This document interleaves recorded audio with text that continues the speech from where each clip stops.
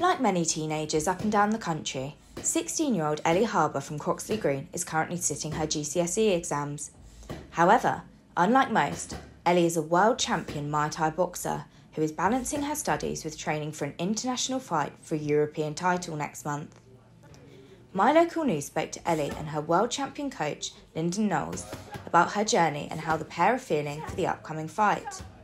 I'm Ellie Harber, 16. I've been training for 10 years now. I do a sport called Muay Thai and K1. Slightly different. Muay Thai you can do elbow and knee, punch, kick. K1 you can't elbow, but you can knee. Got an upcoming fight 11th of June in Ireland. Tough fight for a European title. I had a bit of anger issues when I was younger. So my mum and dad sent me to a local place around the corner and thought I should try it. And instantly I just fell in love with it, so I carried on.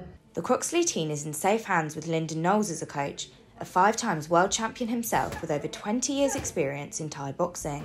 My name's Lyndon Knowles. I'm Ellie's trainer. I've been training with Ellie coming up to 3 years now. It's been an amazing experience and I can't wait for the future. She's fighting on the 11th of June, international fight, European title, and I'm really excited to see how it goes. I couldn't ask for anything more from Ellie. She trains really hard. Anything I ask her to do, she does. Like if I say get up and run early, she gets up and runs. She eats the right food when she has to. Yeah, she's pretty spot on with everything, so I couldn't ask for a better student. The fight next month is just one of Ellie's exciting upcoming projects, with plenty more to come after she gets her exams under her belt. There's always fights around the corner.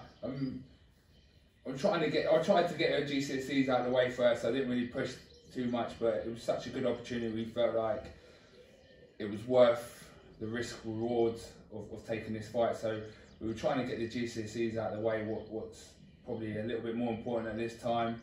And then as soon as they're done, we'll crack on and hopefully we'll get some more international fights and some big domestic fights for her. Lizzie, Ellis, My Local News.